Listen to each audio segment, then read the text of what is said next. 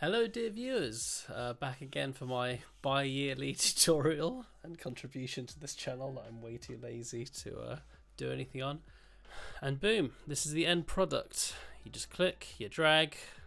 With a few extra effects you can even have it shattering and match up with the level colours. And you try to avoid the laser, but you suck at your own game and you die. And that's what you end up with. Just that sort of effect. So we'll get into how to do that now. So you start with a blank scene. I've just added a camera here. I've set the tag to main camera and the projection to orthographic. I've dragged a player in. This is one I made earlier. You can just use anything. And a little box. So this is what we've got so far. So it just starts. The player's got a rigid body and it'll just bounce off the little thing. So we want to be able to draw lines. So we're going to create a object. We'll just call it click to draw, and we're going to drag a new script on there. We're just going to call it click to draw tutorial, and we can open this up and start from scratch. So we're only going to need a few things. We'll start off with the variables. You're going to need a line renderer, which is the current path that we're working on. You're going to need a prefab for that line renderer, or you can make it every time you draw a new line, but I feel it's easier to start with a prefab and then you can just edit that little details that you want afterwards. And a boolean for whether or not we've currently got the touch down, so if we're dragging the line along.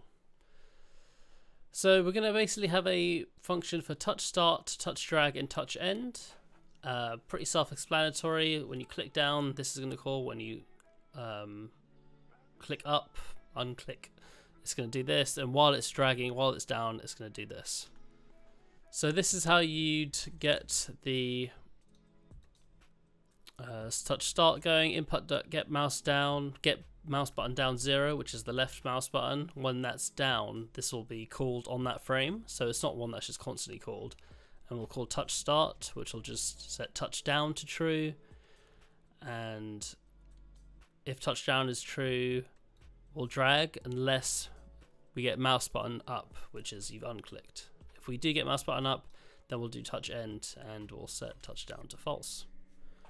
So we can just test that quickly, just make sure it's all working. If we save that, let it compile and play, you'll see that now we press the mouse button down, we get touch down and then up. So touch start, and then you'll get a bunch of touch drags every update until you release and you get touch end. So again, just touch down, touch start, touch drag, and then touch end. I said it like that. But that's the gist of it. So now we can actually work on start filling these functions with something.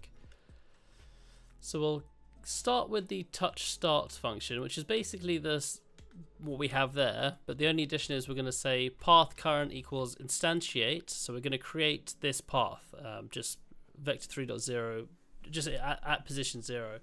So that's what we'll move. We'll just move the points themselves. We won't move the actual whole entire path. So we can use local space or world space, doesn't matter on the path.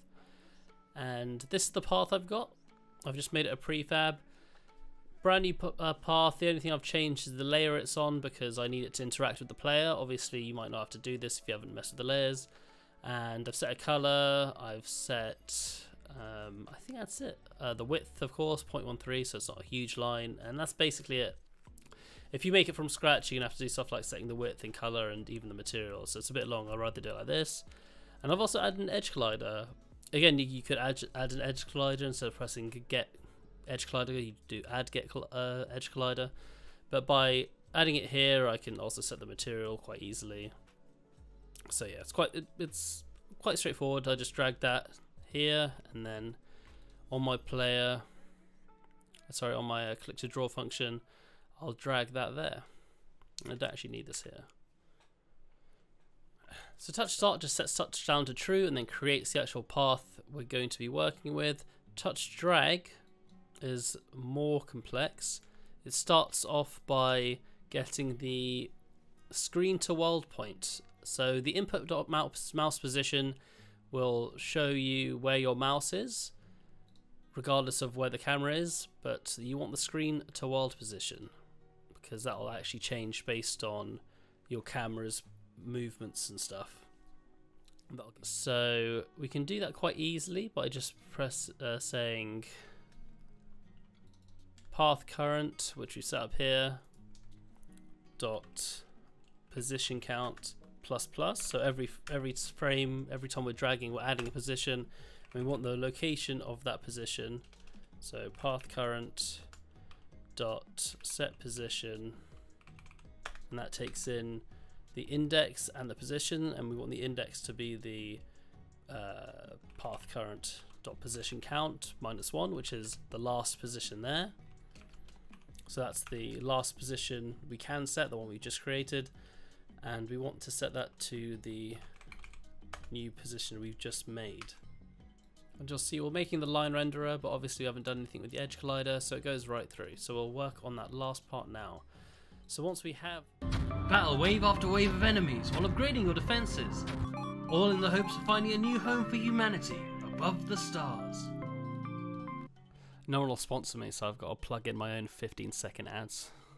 Check it out, links below. So once we have the line renderer, we've stopped drawing after we've made it, we can actually turn that line renderer into an edge collider. And it's quite easy to do. First we need a vector to hold all the points. We can just do that by going vector3 points, make a new array of vector 3s.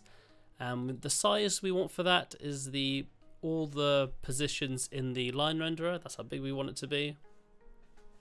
And then we use this function, which is the path current, so the line renderer dot get positions, and it puts it into points. So if you'll see that, it's I think it should say out point, but get all the positions of the vertices in the line. So basically it puts it into this array.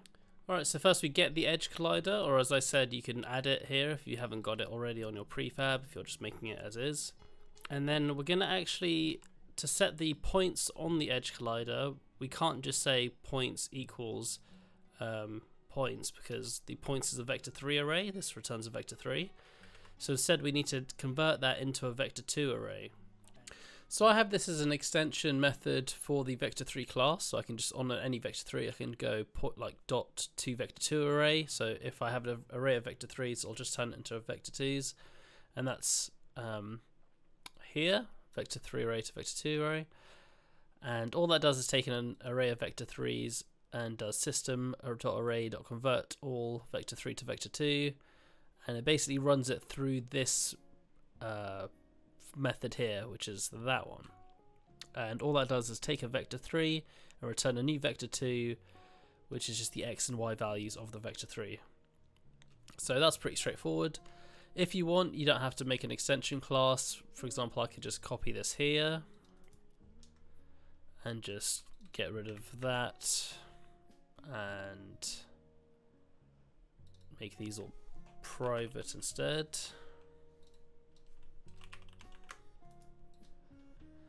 And then instead of calling it like that, you just call it like this, right? So now this is calling that, and that is here, I think, or it might be over there, but it's the same thing. So that is how you do it. If we save that now, and boom, done. Easy enough, right? And that is how you make a little bouncy character in 60 seconds. Or if you're watching this version of the video, 22 minutes. Jesus Christ. Hopefully I can cut this down. That's all I got for now. Thanks a lot for watching. Check out Hexagon. I'll put a link to it in the description. It's still in open testing right now, so get it before I manage to add ads to it. I think that's the only part I've got left to do, that and a few more levels. But thanks a lot for watching, and have a great day. I shall see you guys in another half a year.